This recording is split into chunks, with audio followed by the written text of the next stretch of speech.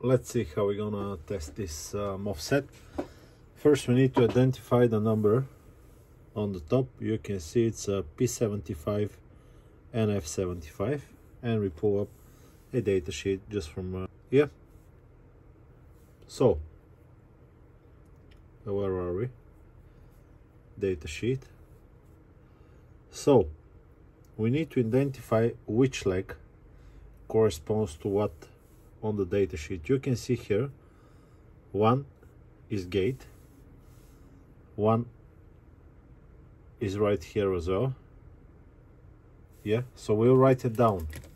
You can remember it, but just for the purpose of the video we're gonna write it down.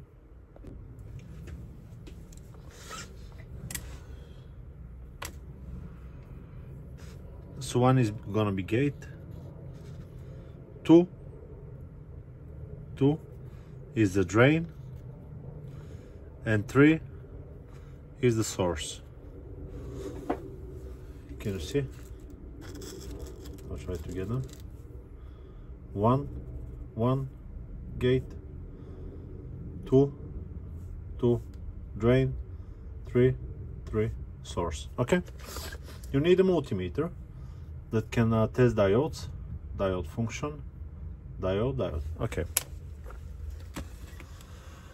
now let's give it a test.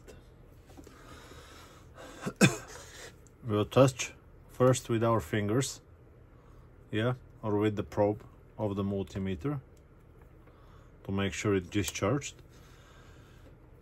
Put the black probe onto the source and then the red onto the drain. Make sure you don't touch the ground, the gate.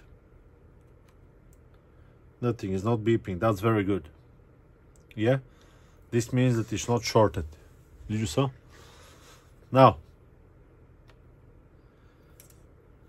keep the black onto the source. Yeah, touch the ground for a second, only needs like that much, and touch the drain again and it will beep. There we go. So it opens and closes. Then we're gonna touch it again with the probe, this so we can discharge it. And try again the gate. Nothing. Can you see? Make sure contact is good. This is how you test the MOSFET. This one is good. If you have any beeping, like it's beeping like that when you touch it and it's beeping, this means it's shorted between the drain and the source, and you need to buy a new one. That's how you test the MOSFET.